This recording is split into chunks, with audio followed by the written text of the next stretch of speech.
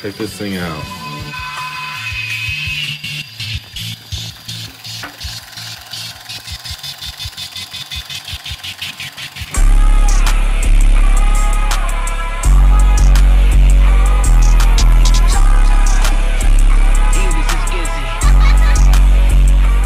Back a little bit more teeth content today. My buddy Brent is in the chair and we placed this implant on him 6 months ago. So the implant's healed beautifully. We're going to actually take a scan for a crown, which will then take a couple weeks. So come tag along as we unscrew this healing collar, index where the implant is at with a 3D scanner, and then get him out of here. There's a couple different ways to test it, but here you can see the implant is sticking out of the gums. Can you zoom in on that? Cool. And we're going to use this little tapper device.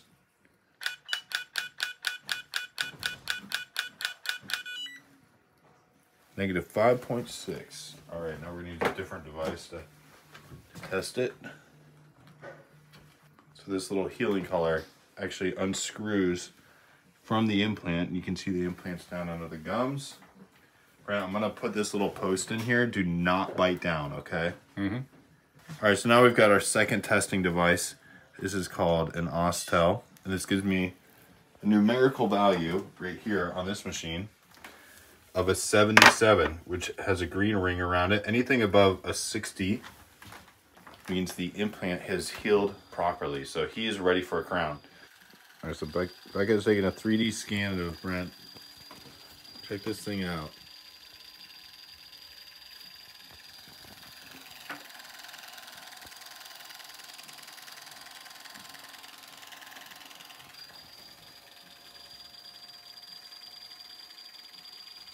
So this is called a scan body, and this is going to screw into the implant. Then we're going to take a scan of that.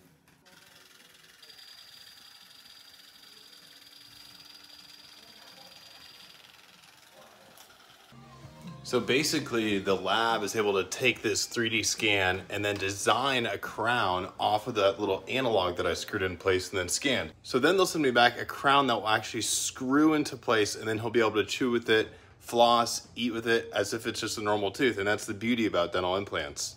I want to hear how you made your life 1% better today. This is what I did. Behind this dental unit, there used to be like an open wall area with a bunch of hoses and crap. It looked terrible, so I put that up.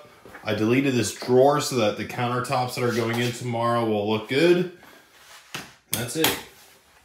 That's all I did today to make myself 1% better in the office. So show me what you did, or tell me what you did. All right, I want to warn you on this part. If you're squeamish, please look away right now. Okay, so here is Sam. She is drawing blood for what we call PRF or PRP. That's commonly used in surgery and sports medicine. Basically, it helps the patient heal, and we draw a few vials and put it in the centrifuge. The centrifuge spins it very, very fast, separates the layers such as red blood cells, plasma, platelets, and such. And that way we're able to extract the platelet-rich fibrin or platelet-rich plasma that is in your blood. We then separate this and mix it with bone to create a substance for what we call sticky bone. It's a bone graft that we then place in the sockets of extracted teeth or around dental implants. And we also get a couple what we call membranes or PRF membranes. We then use these membranes and place it over bone grafts and implants and soft tissue grafts, basically anything that we want to heal efficiently. Shout out to Sam for taking these videos. I totally stole her content. She is starting to make YouTube videos, so I linked her YouTube channel in the description below. Yo guys, I want to get on here and say I've been catching a lot of grief about building the Hellcat as an off-road vehicle, and that there's other YouTubers that are already doing it, like Wesley Chaplin, Adam LZ, another guy named Judah, who happens to have a red Hellcat just like mine that he's lifting. So guys, I do not care. There are so many YouTube channels that have such similar content. I myself follow probably 20 different YouTube channels on drag racing. There's going to be overlap. There's so many people out there that are creators and using their minds to build their foundation and their YouTube channels off of. And so guess what? There's going to be overlap of content. People are going to copy each other's ideas. Yeah, I got inspired by Wesley Chaplin, but Judah and I, we literally posted a video on the exact same day of a red lifted Hellcat.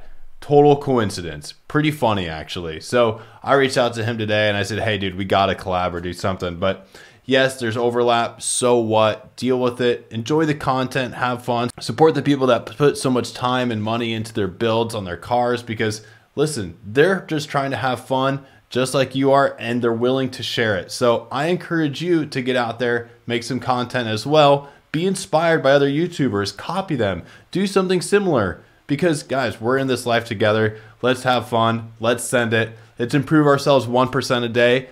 So get after it and go have some fun yourself. See you tomorrow.